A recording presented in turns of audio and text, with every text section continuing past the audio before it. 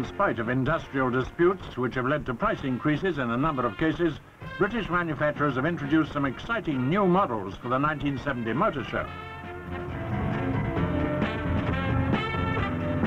Ever-increasing costs, both in Britain and on the continent, are tending to discourage new ideas in engineering unless they provide greater efficiency or a financial saving.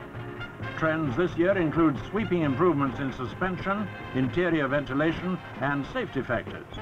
Britain's certainly come up with some polished products.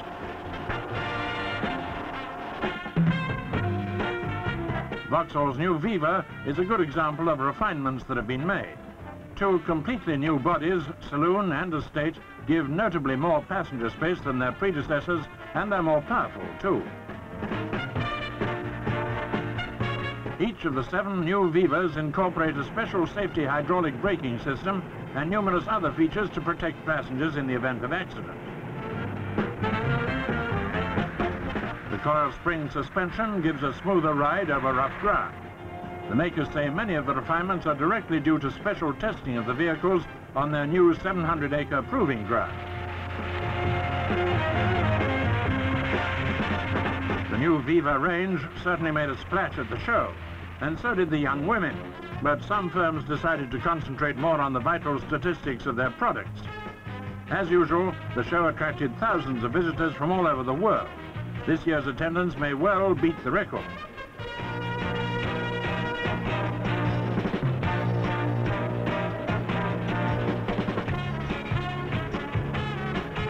Now another look at the Vauxhall range.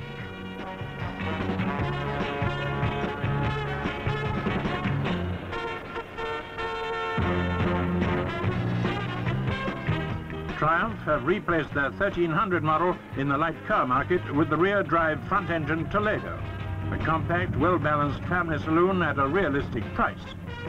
And contending with the Viva for the title of the most improved car of the year, the latest Austin Maxi. It's got new interior and exterior trim and a new rod-operated gear change.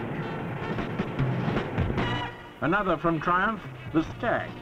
This high-quality tourer, announced earlier this year, is powered by a new 3-litre V8 engine. There's a long waiting list for this one.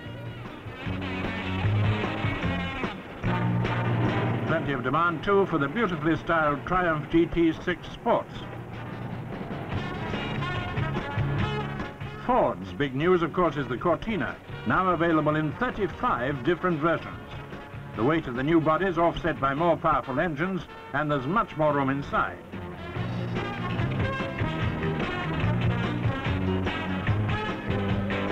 Perhaps the most interesting new British product is the versatile Range Rover.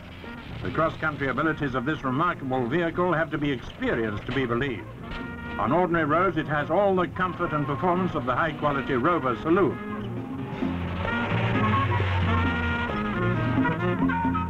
The Bond Bug, presenting a double image, beats the ban on 3-wheelers.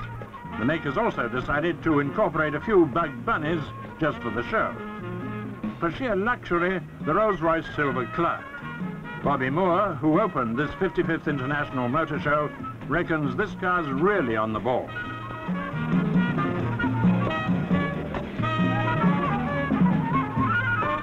Jack Brabham was fascinated by Vauxhall's exciting-looking SRV Ideas car.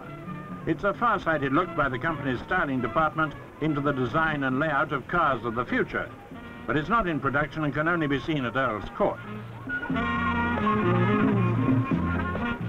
Today, all British manufacturers must look to the future. Foreign car makers are pretty busy blowing their own trumpets. They've been selling more and more cars in Britain, and last summer, 1 in every 7 cars sold here had been made abroad. But British cars are still in demand in world markets. Export orders worth £136 million were announced when the show opened. That's pretty impressive. But if our manufacturers are to face their growing foreign competition in Britain, they'll need to expand in the home market. Many of the new models at Earl's Court should help them to do just that.